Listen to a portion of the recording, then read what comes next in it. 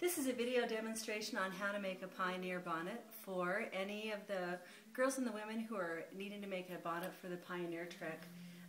One of my goals in doing this was to make it easy. We don't want to have to sew and press and have every seam be perfect because we want, first of all, we want the girls to have a great experience and to feel like they can sew and they can do a great job. So again, no ironing. There's just 3 parts here to cut out, and there's one hard part as we go through the demonstration that I'll tell you about, but other than that it's quite easy. When I sat down to make these bonnets, I can do one bonnet from start to finish in about 20 to 25 minutes. So it's quite simple. I would recommend before you start this is a very stiff interfacing that was very inexpensive. Give all your girls this piece to use for the brim, just to cut out ahead of time. And then if you want to make a paper pattern of the back of the bonnet, it's a wise thing to have the girls cut it out ahead of time if you're going to do a big group, so kind of an activity on Young Women's Night. The other things that you'll need to have, each girl needs to come with 2/3 a yard of fabric, and you should have some large safety pins and some elastic that's cut, my elastic will come back to that. Elastic that's about 5 inches long. You'll need some straight pins, and then I also purchased some transparent thread so that when we're doing a big group sew, we don't have to worry about changing our thread every single time a different girl sits down, because that can really cut into time, and we want this to move very, very seamlessly. So you need to cut one bonnet back. This is about 17 inches by 15 inches. This pattern is a modified version of a simplicity pattern that I used. The simplicity one was a little boofier. I just didn't like it as well, so I modified it and did this. And then cut 2 brim pieces. The interface, again, you'll already have had cut for each girl to use as a pattern. And then you'll need chin straps that are about 22 inches by 3 inches. And have them cut that out ahead of time. Great. Okay, the next thing that we're going to do is we're going to sew the brim. You want to take the 2 brim pieces of fabric and you want to put the 2 pretty sides together and then layer that on top of your interfacing. And then, as I've done here, you'll just want to, my little instructions, you'll just want to sew the 3 curved sides together. So when you've done those 2 steps, the next step is you come and all the way around the edge here you want to take little snips. You never want to cut into the actual thread line, or else you're going to have to resew. And girls, they don't like to resew, so be sure that they don't come to that line. So you'll do that all the way around so that it'll ease. Then, this is fun, you'll take it and you'll flip the fabric, and then you'll just sew about a 1/4 inch seam all the way around that curved edge. It gives it a finished look, and then it also helps it keep its stiffness. It helps to support that. So again, cut around the edges, flip, sew the finished edge with a 1/4 inch seam. Okay, moving on. Alright, the next thing that you'll want to do is you'll want to sew a tunnel. The very bottom of the bonnet, it's got that little lip that comes down. You want to flip that up and sew a seam there, because you will thread in this little tunnel here, you'll thread your elastic in at the very end. So sew that, and then you'll want to take your sewing machine, you'll want to stitch around the curved part of the bonnet. When that is done, you'll take the top thread here, and this is always fun. You don't need to do 2 rows of gathering, which often you'll do. Just 1 row is fine.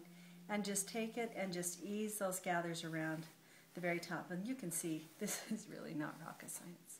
Very, very quick, very, very easy. You'll just go all the way around.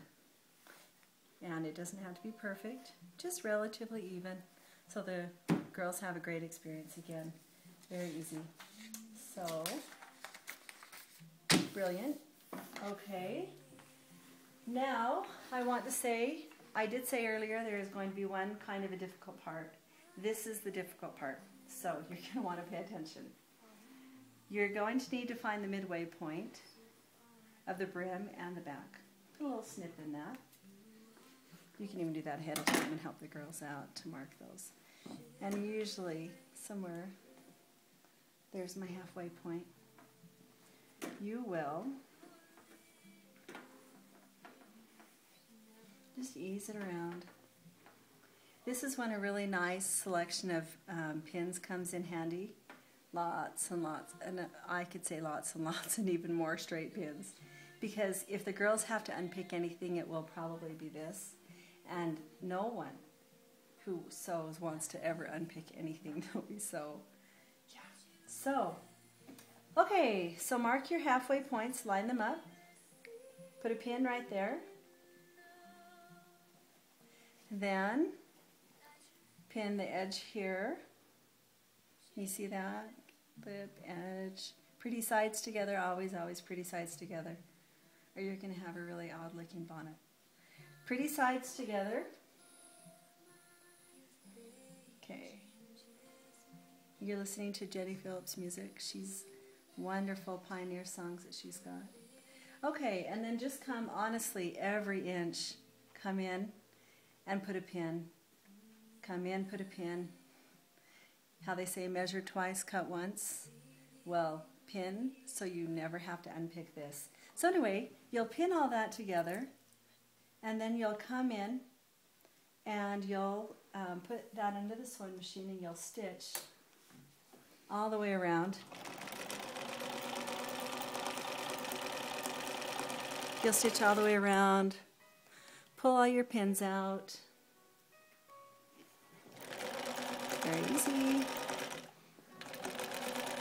I may have to unpick this because I did it so quick. Hopefully you don't.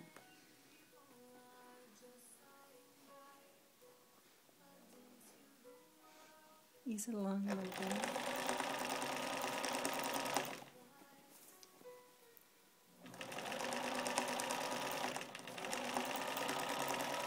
I want you to notice how I'm not really feeling like every single seam has to be perfect. Take that out of the sewing machine. That's the hard part. You are done with the hard part. Okay, let's come in now. See how the bonnet is boofy? It's got that little puff in the back that we all like, but this is loose. So we want to come in now.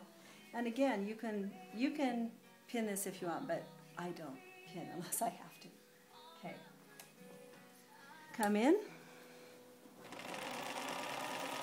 You can do, my mom always called this stitch in the ditch. Thanks to my mom, I learned how to sew on my wonderful Bernina. Just come in, make a little stitch all the way back, pulling back the fabric.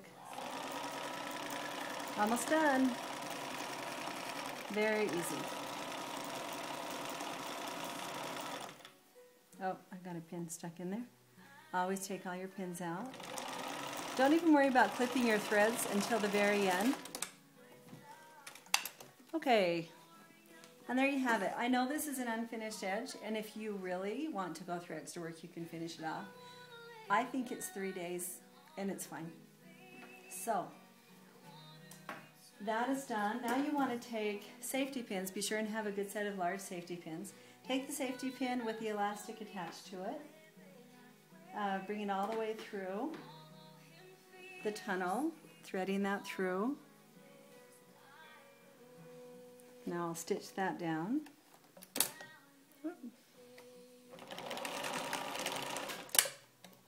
Easy. Don't cut your threads till the very end. You don't want to waste time. Do it all at once. Okay, thread it all the way through. All the way through.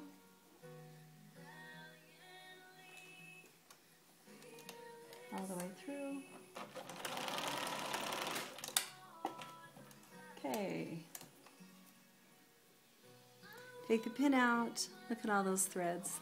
It's kind of a mess right now, but you clean those up and you'll do well.